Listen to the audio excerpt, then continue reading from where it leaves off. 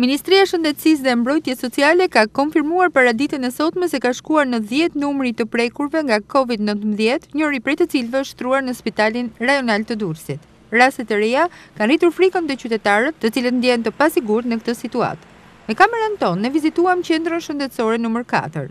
Gjendja paraqitej i qetë, ndërsa numri atyre që janë drejtuar këtyre institucioneve shëndetësore për gjatë 2 ditëve të fundit është i ulët. Mjekja e Durrës Babamusta tregon se nuk mungon interesi i qytetarëve për të pasur informacionin e duhur në lidhje me këtë sëmundje. Fatmirësisht ne nuk kemi asnjë shenjë, nuk kemi asnjë rrezik hapërhë.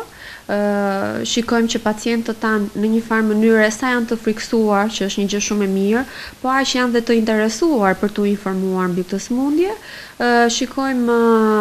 Shikojmë edhe një mungesë në momente të caktuara të pacientëve të radhëve të gjata, për shembull jashtë derës tonë, gjë që është e mirë sepse nuk lejon kontaktin nëpërmjet grumbullimit të njerëzve, por nga ana tjetër kemi dhe plot pacientë që vinë dhe interesohen dhe informohen, kërkojnë informacione, kërkojnë të kuptojnë si të ruhen, pra përveç se mund të shikojnë në televizor ose të lexojnë në internet, kërkojnë edhe komunikimin me mjekun e tyre të besuar. Mjekja Babamusta veçon disa nga këshillat kryesore që duhet zbatuar me qëllim që të mos prekemi nga ky virus. Këshillat kryesore janë eliminimi ose në mos eliminimi shmangja sa më shumë e ambienteve publike. Duhet konceptuar si një viroz e përgjithshme në kohë gripi, për shembull, ku shmangja e ambienteve publike, shmangja e kontakteve me njerëzit siguron që ne të jemi më pak të infektuar, më pak të rrezikuar, po edhe më pak përshkrues ndaj të tjerëve. Që do të thotë, nëse duam të takojmë njerëzit dhe të komunikojmë me to, të paktën të kemi 1 metër distancë. Nëse japim duart, për shembull, të lajmë duart gjithmonë. Duhet kemi kujdes spërk, duke minimizuar pra kontaktet me njerëzit dhe shumë e rëndësishme dhe objektet e përditshme që ne prekim. Ku një nga këto mund të jetë edhe telefoni, nganjëherë harrojmë që telefoni mund të jetë një nga objektet më të ndotura që ne kemi pranë nesh. Kështu që telefoni dhe leku sidomos. Gjithmonë kontaktet me këto mirë është edhe telefoni që kemi në shtëpi, ta disinfektojmë, ta pastrojmë me një agent të lehtë patjetër dhe ta prekim. Lekët, pra çdo lloj gjëje që ne të prekim, që është goxha ndotur, që mund ta prekin dhe të tjerë, të jemi shumë të kujdesshëm. Dhe nëse është e mundur, mund të përdorim dhe doreza në rast se do shkojmë në një market ose bëjmë një pazar ose të shkojmë diku, mund vëmë një dorezë, në këtë mënyrë mund të evitojmë edhe ndonjë spërkull që ne nuk e dimë që mund të jetë aty, për shembull, dikush mund të ketë të shtirë, mund të ketë pasi dhe ky virus shpërndahet me anë të spërklave. Pra në vijë të përgjithshme duhet jemi të kujdesshëm në kontaktet me njerëzit, duhet të ruajmë hapësirën tonë, të kemi sa më pak kontakte dhe të jemi sa më të kujdesshëm në higjienën tonë, të përditshme po edhe të çdo ore.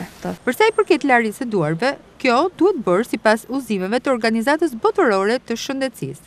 Larja e duarve mund të shikojmë sipas rekomandimeve të OBSH-s, larja të paktën për një 2 minuta, shkomosja mirë me sapun e çdo cepi midis gishtave, pëllëmbëve të gjitha, që është pastrimi, dhe në rast se nuk kemi mundësi, sepse mund të jemi jashtë dhe mos kemi akses në lavaman ose diku, detergjentët që janë për disinfektim, që mund t'i blejmë që janë shishe vogla, që janë më praktike që mund t'i mbajmë me vete dhe mund t'i përdorim her pas here deri në momentin që mund të shkojmë në shtëpi ose në një ambient tjetër të lajmë duart. Por dhe ato mund t'i përdorim her pas here. Është e rëndësishme sepse në pavedijen tonë me duart ne prekim hundën, syt, gojën tonë, mund të prekim objektet që ne sapo i përmendëm që mund të jenë pista dhe dashi pa dashje ne bëjmë dhe një herë ritransmetimin e asaj që ne po mundohemi të eliminojmë. Prandaj dhe theksi vehet duarve sa më shumë. Pra përveç masave që tham, që është distanca e gjitha masat e tjera të marra, larja e duarve është kyçe në këtë pjesë, sepse është vektori kryesor që bën transmetimin e çdo gjëje që ne po mundohemi të parandalojmë. Dhe parandalimi kuptohet që është më mirë se sa kurimi. Por ka një kurim specifik për këtë infeksion të rrezikshëm? Aktualisht kurim specifik nuk ka, por siç tham duhet parë në kontekstin e një viroze të përgjithshme, ku do trajtojmë shenjat që shikojmë. Pra kemi hund, kemi sekrecione si shfaqet, do trajtojmë ato, kemi një temperaturë, do trajtojmë ato. Por gjithmonë thirrja i bëhet qytetarëve që në rastin e parë që dyshojnë se mund të kenë simptoma të tilla ose kur kanë një temperaturë të drejtohen tek autoritetet përkatëse dhe shumë e rëndësishme nëse pacientët dhe personat mendojnë që mund të kenë pasur kontakt me familjarët e tyre që kanë qenë jashtë ose me njerëz të tjerë të ardhur nga jashtë ose kanë pasur një historik të mëpërparshëm, të vetë karantinohen ose të qëndrojnë në distancë edhe me familjarët e tyre dhe me të tjerët në mënyrë që të minimizojnë, siç thamë edhe më parë, kontaktet me personat. Mjekja sqaron se nuk ka një moment të duhur për të telefonuar shërbimin e urgjencës kombëtare, por asnjë shenjë nuk duhet nënvlerësuar.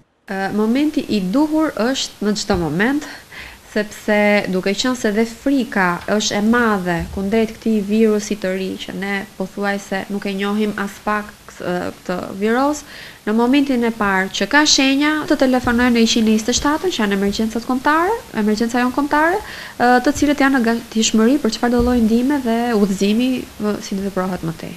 Në këto kushte, është shumë e rëndësishme ruhetja e qetësisë, e cila duhet të shoqërohet me kujdes maksimal, nënvizon mjekja Babamusta.